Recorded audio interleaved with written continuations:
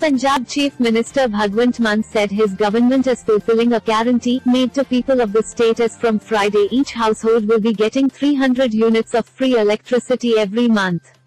The AAP government had earlier announced giving 300 units of free power to every household from July 1st.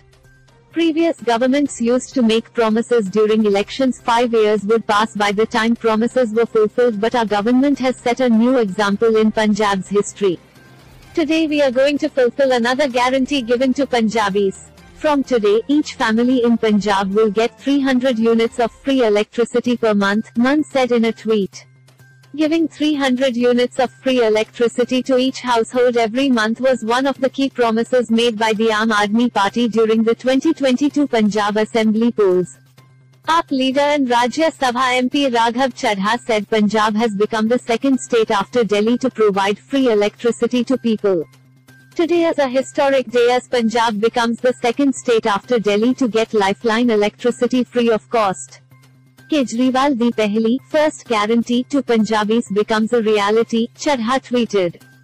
Finance Minister Harpal Singh Cheema, while presenting the AAP government's maiden budget on June 27, had said providing 300 units of free power would put an additional burden of 1,800 crore rupees on the state exchequer.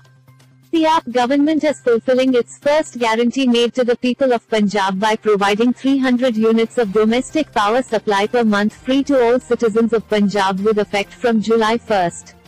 This will bring big relief to Punjabis, who are reeling under exorbitant power bills, Cheema had said. He also said the state government had already planned to finance this scheme by cutting wasteful expenditure and through enhancement of own tax revenue.